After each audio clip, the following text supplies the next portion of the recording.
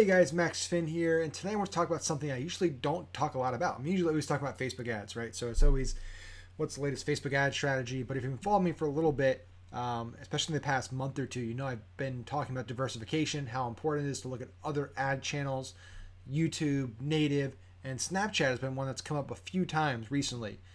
We got a really great rep about a month ago at headquarters in Los Angeles, and I wanted to share just a little bit of like the reasoning behind why we're looking at Snapchat, some of the things that got me excited about it, and why I think it's something that's worth your time at least to check it out, spend 50, 100 bucks on it just to get familiar with it and see if it's worthwhile for your business. So, a few things. So the first is, from my perspective at least, I've spent tens of millions of dollars, probably over $100 million combined across, our agency on Facebook over the years. And I still don't have a person that I can reliably contact whenever I have a problem and get problem fixed. I just don't have the person. I've had people over the years that have helped to various levels, but I've never had that one person I genuinely trust and know when I have a problem, no matter what it is, I can contact them and get it resolved within an hour. With Snapchat, we have that person. So we literally got a rep right out of the gate. Obviously I have some connections and stuff, but I have far fewer connections to Snapchat than I do to Facebook. Let's put it that way. And our Snapchat rep is amazing. Spent an hour with me going through all of our offers, all of our businesses, giving us ideas, strategies, tips, helped us on the tech side with our Pixel, all kinds of great stuff. So from a communication and transparency standpoint, that's been great. It's been a breath of fresh air. Their marketing rep team, their marketing strategy team is literally right next to their ad review team and their tech team. So I had a few ads rejected. She literally walked over and they approved all my ads within 5 minutes. No questions asked. So that's really cool. On the approval front, if you're running CBD, as long as your products don't have THC, you can now run CBD straight sale on Snapchat. So you have a CBD gummy, a CBD vitamin, a CBD skincare product. You can run that direct to offer on Snapchat right now as long as you have no THC. If you have a cannabis product, you can run that straight sale in Canada. So they're a lot more lenient in terms of what type of products you can run. I know they're allowing ED pills and stuff on there. So it's definitely way more lenient in terms of the type of products you can advertise. Obviously, still have plenty of ad policies and restrictions of things you can and cannot do. But it seems like they're more open and moving a little faster than Facebook and Google are when it comes to types of products you can advertise on the platform. Okay, then we have CPMs. CPMs are insane on Snapchat. There's just way more ad inventory than there's demand right now, which means CPMs are going to be lower. For Facebook, it's the exact opposite. Facebook has no more ad inventory, record high demand, and that's leading to record high CPMs, which mean record high ad costs. So CPMs are cost per thousand impressions. That's really the primary driver of ad costs. So Snapchat right now, I'm looking at one of our accounts, our effective CPM is $1.27 for one of our ad accounts.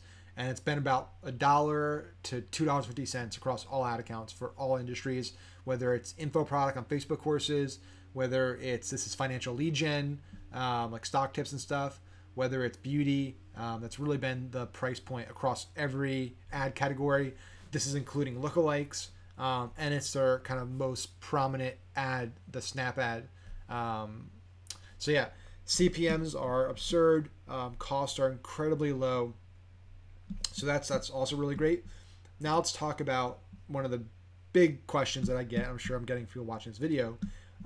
Targeting, right? Quality of audience. And sure, without a doubt, I'm not going to sit here and say our conversion rates are the same for Snapchat as are for Facebook or Google, right? It's not the case. What I can say is we just don't have enough data yet with Snapchat. We're still so early in the process, and they require a good amount of events on your pixel fires before you can start optimizing for that event. Facebook lets you start optimizing from day one, regardless of whether there's been one pixel fire or a million. Snapchat doesn't actually let you even optimize for that event until you have at least 100 fires. Actually, I believe it's 1,000.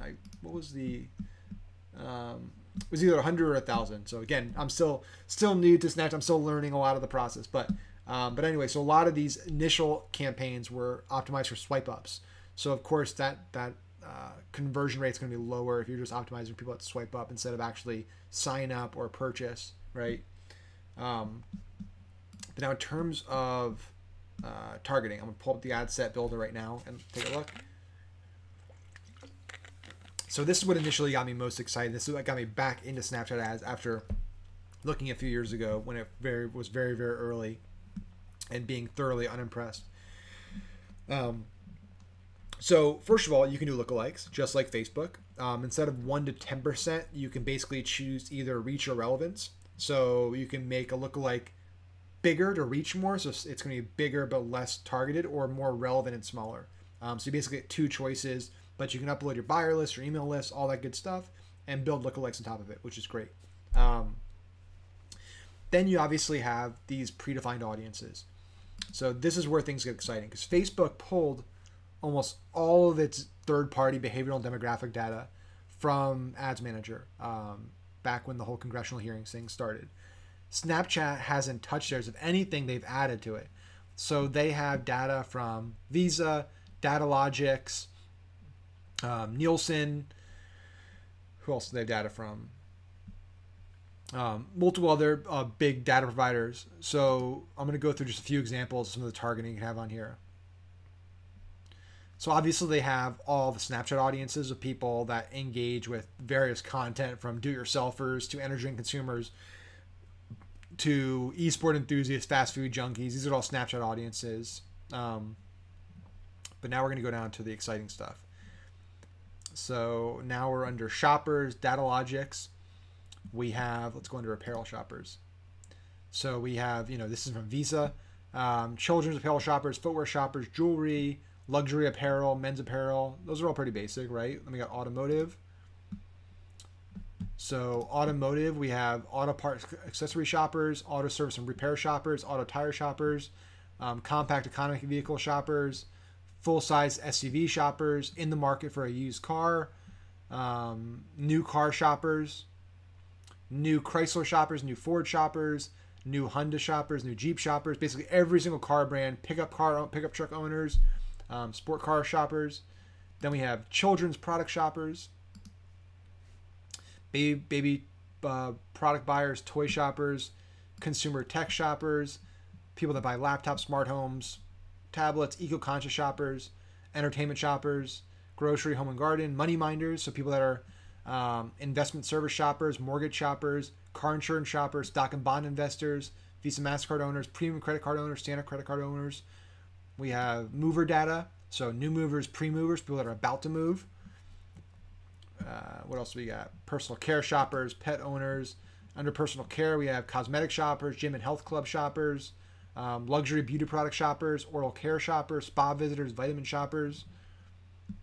We have, let's see, retail, beauty and fragrance shoppers, deal and value shoppers, fine jewelry shoppers, flower shoppers, gift shoppers, holiday online shoppers, luxury shoppers, online subscription service shoppers.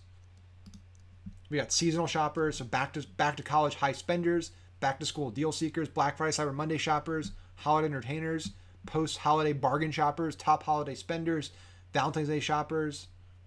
We have telco shoppers, so people that are spending a lot of money on a high spend wireless contract, wireless spenders with multiple carriers, wireless spenders with no contract, wireless spenders recent switchers. Under travelers, we got budget travelers, business travelers, car rental shoppers, cruise seekers, family vacationers, frequent travelers, leisure travelers, luxury hotel vacationers, luxury travelers, online travel agency shoppers, road trippers, theme park visitors. Then we have all this Nielsen data, just a whole nother laundry list of targeting. Credit card buyers who focus on air hotel travel, any credit card, any rewards card, cash rewards, credit revolvers, people that got a new credit card in the last 6 months, people that are seeking rewards. Insurance buyers, people that shop with Aflac, Allstate, Farmers, Geico, people that have heavy buyers of insurance. We have tax service buyers broken down by Quicken, Liberty Tax, TurboTax. We have under food, baked bread buyers, baking mix buyers, box dinner, Betty Crocker buyers, people that bought Hamburger Helper. Like, it literally gets so specific. Butter buyers, breakfast meat buyers, Oscar Mayer brands. Candy chocolate buyers, Hershey brands, Hershey Kit Kat. So it literally, I mean, literally any type of targeting you could think of, from any people that shop on Amazon, people that shop at Best Buy, people that shop at AutoZone. Every one of those is a target option here. People that bank with JP Morgan, people that bank with TD, people that go to Regal movie theaters. Like literally anything you could think of is a targetable option here.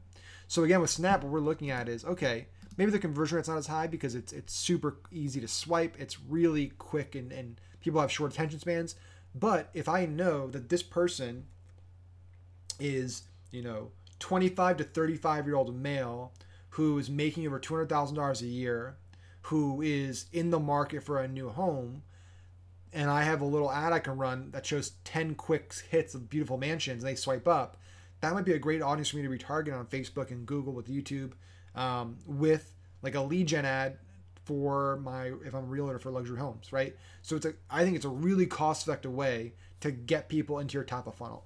That's basically what we're looking at it for. It's a great way to get hyper-targeted, to get really, really low cost, and get people to express interest that we can then either get them to do a quick lead opt-in because it is autofill forms and preload websites, or just get them to visit something, watch some content, and then retarget on Facebook and Google. You can also do swipe up to long form videos on Snapchat. They have the sequential story ads that they've been talking about, where you can have, I believe, 10 to 20 like up to 10-second videos, like in like almost a carousel format.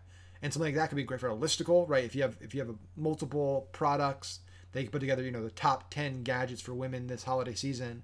Each one can have its own link that you can swipe up to. So there's a lot of ways we're thinking about using Snapchat right now, for internal brands, for client brands, for affiliate offers.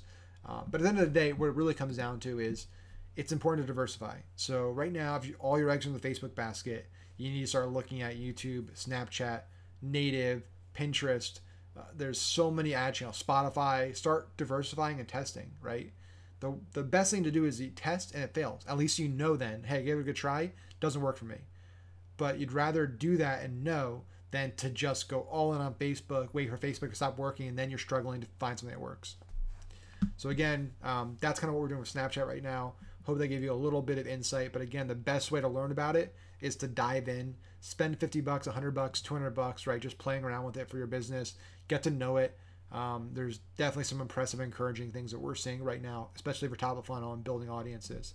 Let me know if you guys have any questions in the comments. Thanks, everybody. And also, be sure to subscribe.